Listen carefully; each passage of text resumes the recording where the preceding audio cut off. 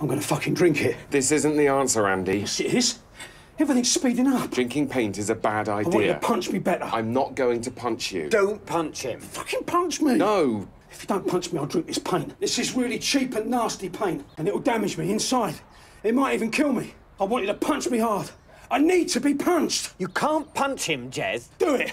Do it! Fucking hell! Yes! Oh, more! Oh, more! Yes! Fuck! This is working! I can't feel his pulse. He's not breathing. Quick! Somebody call a horse doctor! David, we'll give you 1 week to practice. You're evil. Pure ponytailed evil. I could lose my job over this. Well, maybe you should have thought about that before you decided to have a breakdown at work. You'll be scored on your presentation, dressage and jump ability. What if I beat you? Beat me? If I win, you destroy the photographs. All right. But if I win, they're going up on the parents' notice board. Deal.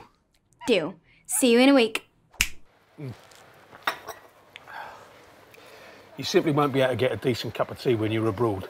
Take it from me, it can't be done.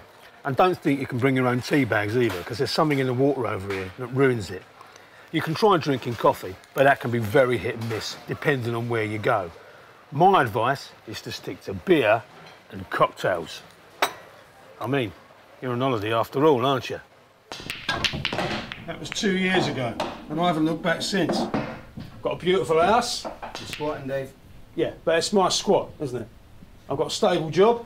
I wouldn't call selling mobile SIM cards a stable job. And I've got a beautiful wife, Belinda. A prostitute? An ex-prostitute, and that's enough out of you. She's my rock. She's my world. She's a saint.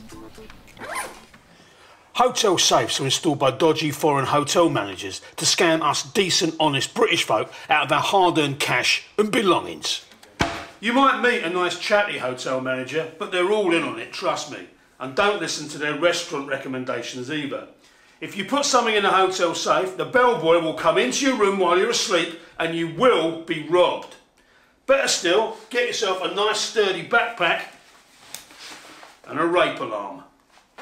Better to be safe than sorry. This isn't over, David. Maybe not today, maybe not tomorrow, but I will crush you. Yeah? Save it for the European Championships, bitch. What the hell is going on in here? Darling? Mummy, he's being really mean to me. David! I can explain.